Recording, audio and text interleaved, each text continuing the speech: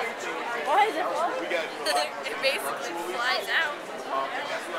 It flies out? No, not really. Sure. I had twins, but I didn't get to see it personally. This is Noelle. Noelle, hi Noelle. She looks like she's having a good time. She screams. She screams. I heard screaming in the room. Actually, I didn't know. So what level do you work with kids in this? High school? Because I don't know if our middle schoolers could handle this. We're in middle school. You're in middle school? Yes. Man. We've been dealing with this kind of stuff since about 6th grade. We're moving you to our school. Big time. Wow. We're from here in Colorado. Yeah, we're Aurora. okay. Our school's located off of Mount View in Peoria. I see nothing. Oh wait. No, So it's computer generated, so she's computer run? Yeah.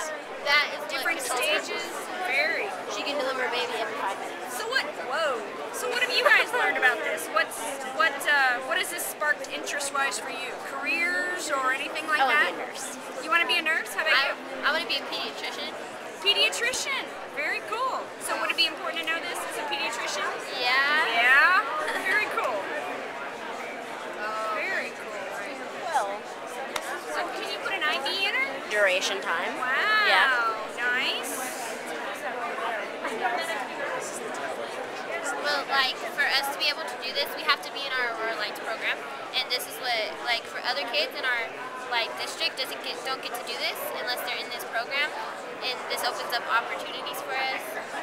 Fantastic. So your middle schools and your high schools probably share. Yes. Yeah. What's her name? Noelle? Uh-huh. Share Noelle. Very cool. This starts from 6th grade and leads all the way up to the end of high school. Now, do you guys work with the 6th graders because you guys have been trained on this and all that good stuff? Do you guys get to do some of the training or teaching? Sometimes, like, when we get to, we can be mentors for them and help them study. Very cool. Dilated. Wow. So she dilates. Yeah. I don't think he's coming.